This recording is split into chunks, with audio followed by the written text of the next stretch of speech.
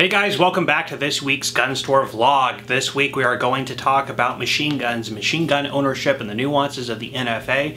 As always, I start off with some inventory stuff. If you don't care about that, scroll down to the comment section. I will have a comment pinned to the top with a timestamp to the question of the week. You can bypass all the inventory stuff. Anyway, if that all sounds good to you, stick around. That's coming up now.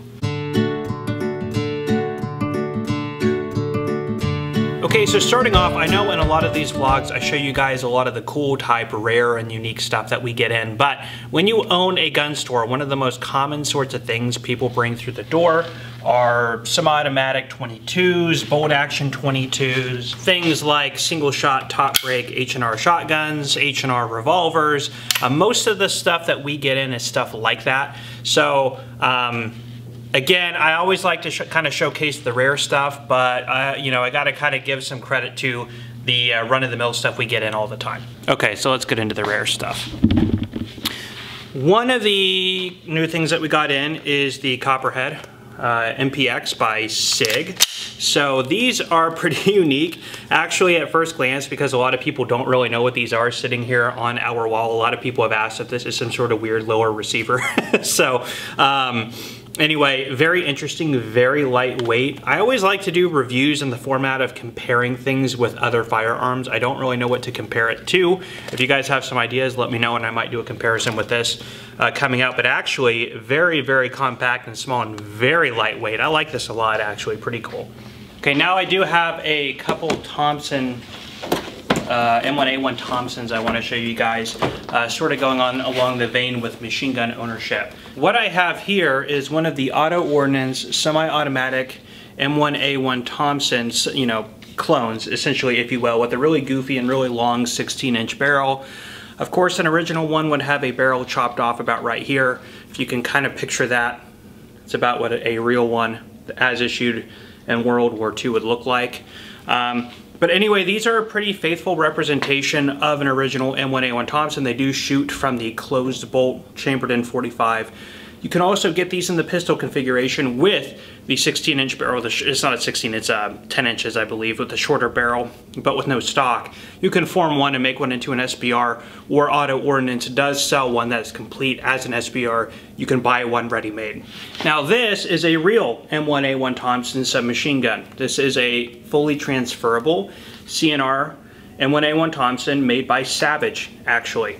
So I just got this in. We are a Class 3 dealer, and so we do buy and sell machine guns. If you have machine guns you want to sell, please get in touch with me. I have some more machine guns coming in that I will surprise you guys with on the vlog. Now, since I do have these two, I will be doing a video very soon comparing this with the Auto Ordnance, so you can see how close they actually got on sort of replicating an original. Also, of course, I will have videos shooting this and stuff coming up within the next week or so. So anyway, let's go ahead and talk about how you own something like this. So this is a topic that has been discussed ad nauseum on YouTube, and you can just search in machine gun ownership and you can find a bunch of videos that sort of explain this process. So I'm going to go ahead and pile on and explain to you as a dealer in machine guns what that is like from the standpoint of a gun store. If you are thinking about getting into dealing in machine guns, what that sort of entails. So sort of like that. And then we will get into if you want to purchase a machine gun, how does that work? First and foremost, the number one question I get from people who come in is usually the first thing I hear from people who are sort of novices in the gun world is they see the bunch of the ARs and the AKs on the wall, and they will say things like, are those fully automatic machine guns? By and large, when you walk into a gun store, everything you see on the wall is going to be semi-automatic. The quickest way you can tell if it is fully automatic and transferable is it will have an obscenely high price tag on it. A fully automatic, fully transferable AK will go anywhere from about $18,000 if it's on a SEER, or up to $30,000, even $50,000 if it's a complete originally registered, original receiver Russian or Chinese AK, like a Vietnam bringback. I think a Type 56, I think they called them, AK that was used in Vietnam, sold at Rock Island Auction for like $50-something thousand. But you could get AKs a little cheaper than that, but generally you're in about the $20,000 to $30,000 price range. Comparatively, the exact same firearm that is semi-automatic, of course, will run you $600–700 for like a Wasser or up to $1,000 gets you a premium AK like an Arsenal, like 1,500 bucks, somewhere around there. So why are machine guns so rare and why are they so expensive? Okay, well, machine guns could be classified basically in 3 ways. There is a fully transferable machine gun. A fully transferable machine gun is any machine gun that any person can purchase. Anybody at all who is a legally standing citizen of the United States who can purchase a Glock 19, you can also purchase a fully automatic, fully transferable machine gun. That Thompson I just showed you is fully transferable. Any of you watching this video, if you know that you can go into a gun store and legally purchase a Glock 19, you can also legally purchase that Thompson. The problem is, like I said, the price point usually pushes people out of the market. The next classification would be a pre-86 dealer sample. So, without getting into too much of the specifics of the legalities, after 1986, no new manufacturer of machine guns could be manufactured and sold to the civilian market, i.e. why the prices are so high on those machine guns that were registered and are transferable before that 1986 cutoff day. It was a May, that's what they call them, a pre-May sample is another way you hear about it, May of 1986. So in 1968, the GCA, or the Gun Control Act, was passed, which basically meant that there could be no new importation of machine guns that could be sold to the civilian market, among other things. So prior to 1968, anything manufactured or imported and was registered, that would have been fully transferable to the civilian market, transferable machine guns. After 1968, anything that is domestically manufactured, it can be registered as transferable to the civilian market, but anything imported into the market, that would be then classified as a pre-86 dealer sample. And then 1986, the FOPA, Firearms Owners Protection Act, is passed, and that means that no new machine guns could be manufactured domestically for sale to the consumer market, which means after 1986, no firearms whatsoever can be legally transferred. So that brackets you into your 3 classifications: transferable, pre-86 dealer sample, and post-86 dealer sample. Now the price bracket on those is very different. I will use an M16 as an example. So a fully transferable, wow, an M16 is a bad one. Let's use an MG34, because I know that those exist in all 3 classes. A fully transferable MG34 that anybody that is a legal citizen that can buy a Glock 19, fully transferable MG34, will run you between $30,000 to $40,000. A pre-86 dealer sample MG34, exact same firearm, no difference other than the classification of its legality, would run you about $12,000. A post-86 MG34, again, no different than the other 2, other than its registration status, would run you maybe about $1,500 to $2,000. At that point, it's basically worth its parts and maybe a little bit of time that the person who made it put into building it. Okay, so the natural question that everybody asks themselves, or the number one thing that people say when they see that price difference is, well, I'm just gonna get my FFL, get my SOT, and then I can go buy an MP5 for $1,500 and shoot it and have all the fun I want. Well, not so fast. It's a little bit more complicated than that. So let's back up and talk about first, how do you become a dealer in NFA items? Of course, NFA items are machine gun suppressors, SBRs, anything like that you would have to go through a Form 1 or Form 4 to transfer to yourself. So in order to be an FFL, or a dealer in machine guns, I'm just gonna use machine guns instead of talking about all the other stuff, but the same rules apply on suppressors and everything. You first need to apply and get your O1 FFL. Anybody who deals in firearms, any gun store you walk into in your area, that person is an O1 FFL holder or an O2 FFL holder if they're a pawn shop, or an O7 manufacturer, but some sort of variance of a general FFL which allows them to open, buy and sell firearms, manufacture firearms if you're an O7, or do pawn brokering as an O2 FFL if you want to do that. The Class 3 SOT, and SOT stands for Special Occupational Tax, is sort of something, it's like a license that you tag on to your existing FFL. Really what it is, SOT, like I said, Special Occupational Tax, is a one-time a year $500 tax that you pay to give yourself the ability to buy and sell in NFA items. Now, like the name suggests, SOT, Special Occupational Tax, you have to be engaged in the business of dealing in those items. If you were audited and it's found that you are just buying them, or you just have your SOT for the sole purpose of collecting, likely, you will have the inventory will be forced to be sold or liquidated or confiscated, and you will have your FFL pulled. Now remember also, in order to get your FFL to start with, you will have to go through a lengthy interview process. If it's determined at any time through that interview process that you are just there to buy and sell guns as a personal hobby or for your own collecting purposes, they will not approve your license. They need to be reasonably satisfied that you are in fact procuring the license and the SOT for the purposes of running and operating a for-profit business. Now, as a dealer, once you've established your FFL and your SOT, you can begin dealing in NFA items such as suppressors or machine guns. Now, the advantages of that are in what we basically deal in. So I am a Class 3 SOT, so I have an O1 FFL and then my SOT on top of that. And I keep that for the purposes of dealing in machine guns. That is all I do. I can deal in suppressors. I can do transfers on suppressors or anything like that. I don't do it strictly because the paperwork and the inventory and stuff like that is not of interest to me. I just keep the license for dealing in machine guns, which are typically high-ticket items, which are fun to get in and deal in, and also they are a lot more lucrative when you buy and sell them. Now, we get machine guns brought in here and sold to us maybe about 5 times a year. I mean, it doesn't happen very often, but there are people out there who do have machine guns in their collections, generally older people who maybe purchased them in the 80s. They've held on to them for a while, and then they get to that point where they decide to liquidate them, and then they bring them into stores like ours. We buy them, and then, we can then resell them or do with what we will. You guys have seen videos on most of the ones we've done. We've had a Type 96 Japanese light machine gun. We've had an MG34, a 1919, an Uzi, a MAC-10 with suppressor, a Thompson. I've got another one in transfer now. So we do get in a pretty healthy amount of machine guns that way. Now that process basically is, say somebody comes into the store with a Glock 19. We can look at the firearm, we can make them an offer, and then if they like the offer, we give them the cash, and then, they give us the firearm, we draw up a receipt, we shake hands, and that's done. A machine gun is a little bit different. Since machine guns are registered items with the NFA, the National Firearms Act branch of the ATF, in order for them to basically transfer possession of that machine gun to us, we have to go through what is known as a Form 4 transfer. So if that Form 4, which is, a Form 4 basically shows that it's a tax stamp, it's what you're paying for. And I know that this is insanely complicated. I'm sort of glossing over this right now.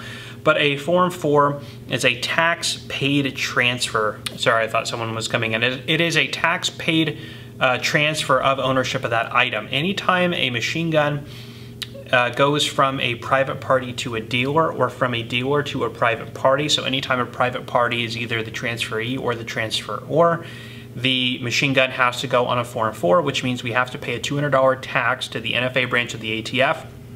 And then a transfer on a Form 4 from the private person to the business usually runs at about 3 months. Now the interesting thing is generally what you do is you pay the person who has that machine gun, and it can be in the thousands or tens of thousands of dollars.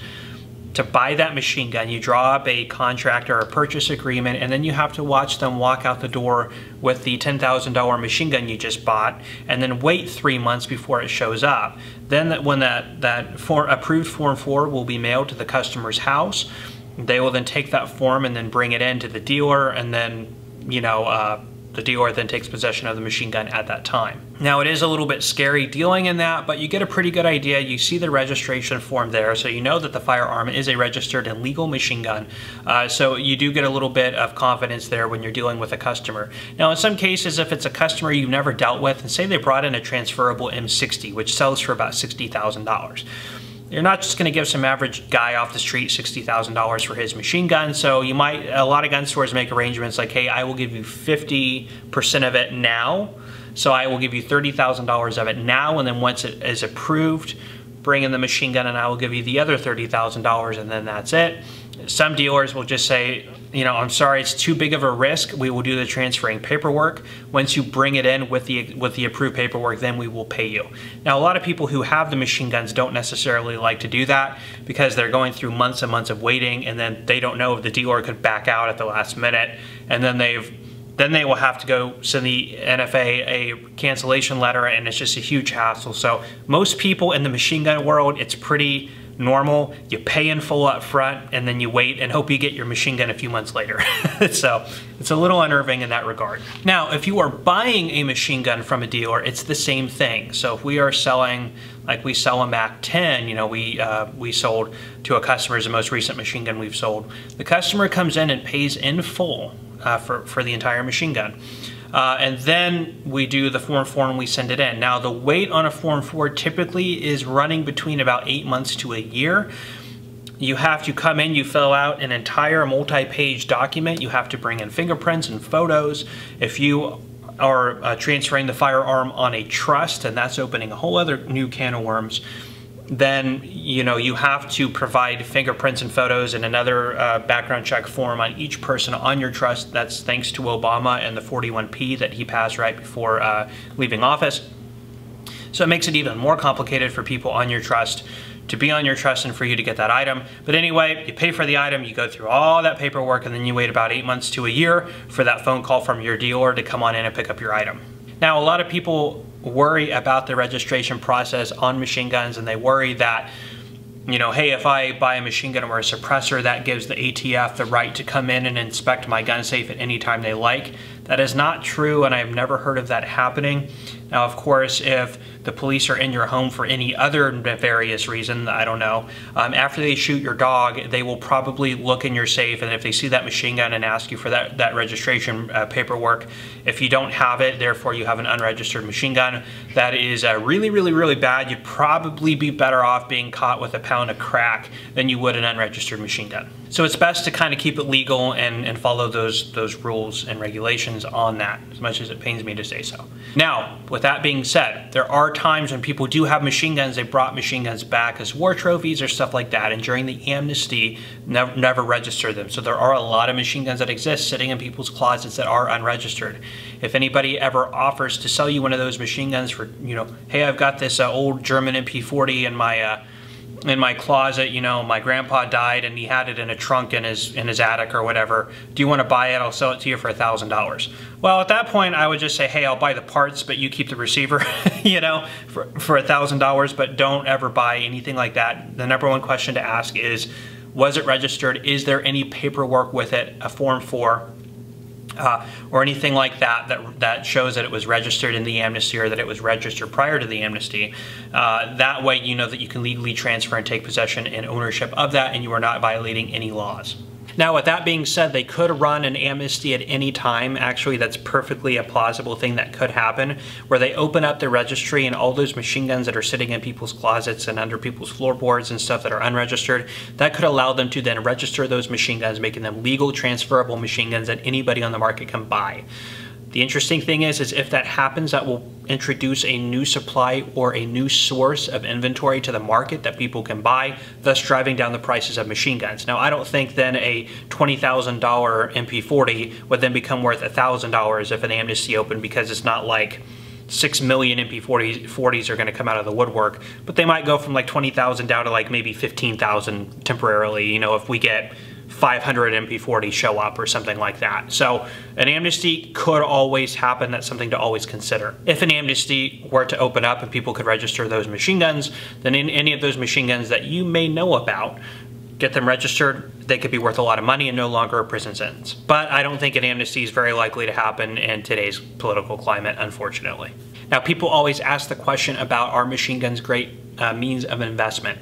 Well, the short answer is yes, but it's a little bit complicated. So machine guns, because of their lack of availability, they have gone up in value tremendously over the years. For example, a MAC-10 in 1986 you could buy brand new at a gun store for probably between $300 and $500 with its suppressor. Today they're going for about $7,000 to $8,000. Even 3 years ago they were going for $5,000. So if you get into these machine guns, the value of them is exploding. 3 years ago an MP40 was worth about maybe $17,000, now they're going for about $20,000. 3 years ago an MG34 was worth about $30,000, now they're worth about $35,000. So as you can see, the value is just going up very, very quickly on a lot of these. Now, the one scary thing about investing in machine guns, especially if you're going to buy a ton of them to invest in, is there's basically a few things. Keep in mind, firearms are mechanical pieces that do contain small explosions and shoot projectiles at very high velocity. Things can go wrong, parts can break, receivers can crack. Anything that happens like that, your machine gun's toast. You can't like, you know, drill off the serial number and like pop it on a new machine gun and then, hey, that's my new registered machine gun. In fact, it's funny because some people have tried that. They took MAC 10s. This was like 10 or 20 years ago when the MAC 10s were like, even then they were, you know, maybe $2,000, $3,000 a piece. They tried to saw out the serial numbers and then put the serial number on other machine guns that would be more valuable, like M60s and stuff like that, and then pass them off as a registered gun. They got caught and that was a big no-no for them. But anyway, it's funny because it's been tried. But keep in mind, the machine gun market is an artificial market. The prices of machine guns are high because of a law. If the law were to pass in either direction, for example, say they completely open up the registry and abolish the NFA, here's hoping, and all machine guns become legal, then a company like Ruger could stamp out a, you know, newly manufactured copy of the MP40 and sell it for $700, $800, which means why would anybody pay $20,000 for an original MP40 anymore? Conversely, if they were to close the registry and not allow people to transfer ownership of their machine guns, assuming hopefully they at that point would have allowed a grandfather clause, then, you know, people can keep their machine guns, but then if you can't transfer them, you can't transfer them to your heirs or anything like that, then of course the value would be worthless. So again, as long as the rules stay the way they are, they could be a good investment, but if they change either for the better or the worse, then the investment's basically destroyed. So keep that in mind. There is that risk there for you. Anyway, guys, I will leave you with that. If you have any questions at all, please leave those down in the comments section. If you enjoyed this video, please let me know by hitting that like button. If you want to see more gun store vlogs like this one, please subscribe to my channel and hit that bell notification button so you are aware when I am posting new content. Again, I am Chris with Marksman Shooting Sports in Westfield, Indiana. You are watching Marksman TV, and I will see you next time.